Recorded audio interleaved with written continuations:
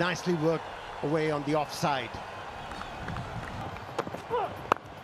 Oh, inside edge. That will run away to the boundary. Slick side, and it's over the top, and it's gone for 4. It went very quickly indeed. Fingertips maybe. Beautifully bowled, perfect length, right at the stumps. Ricocheted off, and it's gone for 4. He's clubbed that, and he's headed for 6. They've got up and won. So the Tuskers have won their Safan. And Gunaratne have finished this game beautifully. Gunaratne goes to 52. He really has played very nicely.